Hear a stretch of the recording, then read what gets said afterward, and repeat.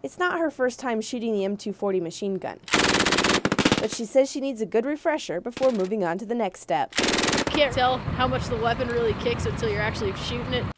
Like any training program, it's good practice to work your way from the ground up. You can't really complain about being in a helicopter. From the ground, she maintains and prepares helicopters. Not everybody gets to do this kind of stuff, so it's pretty exciting when they pick you out of a bunch of people to go do it. And from the skies, she keeps a watchful eye below, ready to protect the crew. Specialist Cruz is part of a medevac unit, so she doesn't normally get to fly with weapons. But today, she combined her shooting with her flying to qualify as a door gunner.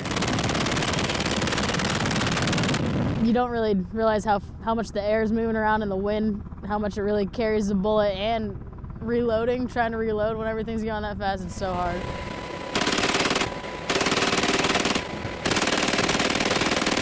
Now, when she goes back to her daily mission as the medevac crew chief, she still won't fly with a weapon, but she can fill in for assault missions with other crews. I thought flying in helicopters would be the coolest thing I got to do, and this definitely topped that. Air Force Staff Sergeant Shindand Air Base, Afghanistan.